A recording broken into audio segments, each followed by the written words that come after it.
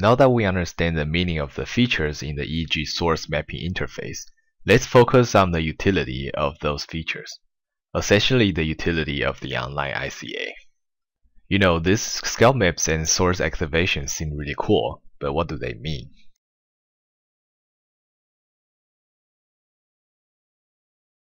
First, we demonstrate that online ICA is really good at separating artifacts and muscle activities such as eye blinks and eye movements because those components have robust statistical properties. So now I will generate a series of eye blinks and eye movements.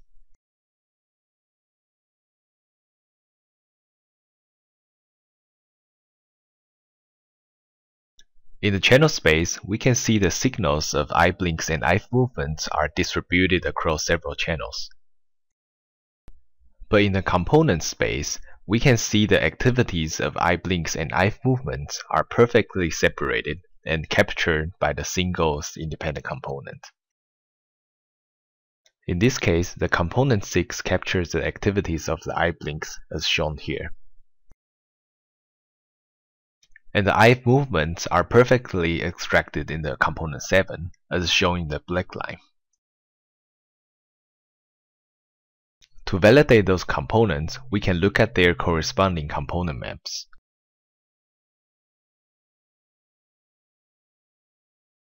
The IC6 is the eye blinks component, which is characterized by a distribution of the prefrontal regions where the eyes locate.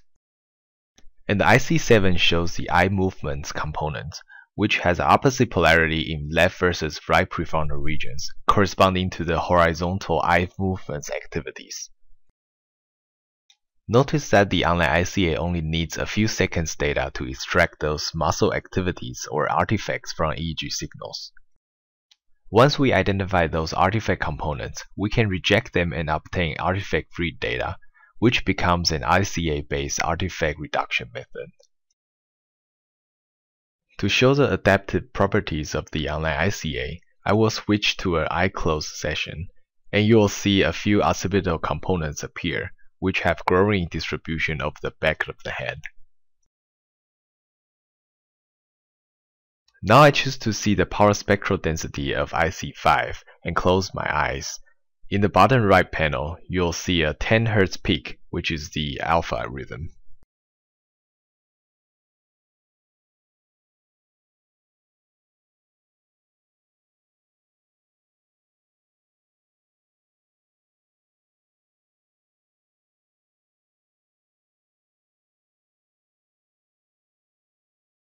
In summary, this video demonstrates how the online ICA can quickly separate the muscle activities and track the functional EEG features such as occipital alpha component in a closed eye session.